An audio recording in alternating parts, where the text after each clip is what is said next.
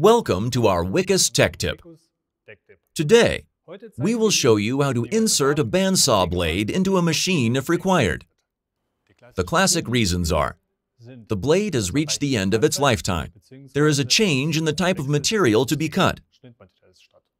At each change of the bandsaw blade, we recommend cleaning the lateral guiding elements, the pre-twisting roll, as well as the machine body.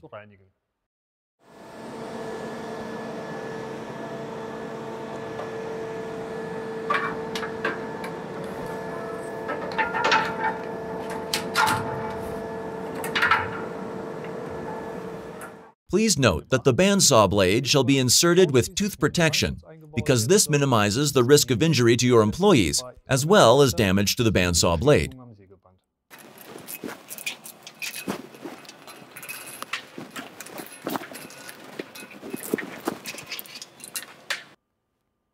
In order to set the chip brush optimally, we recommend starting the machine running for a short time in order to achieve the correct positioning of the bandsaw blade on the traversing wheels.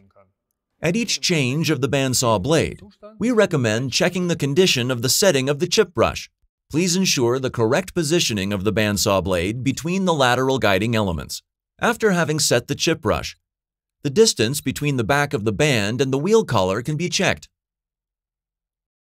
The distance between the back of the bandsaw blade and the wheel collar should be between 1 and 2 millimeters. After having inserted the bandsaw blade, please pay attention to the correct band tension. It varies according to the machine type, blade type, and material to be cut.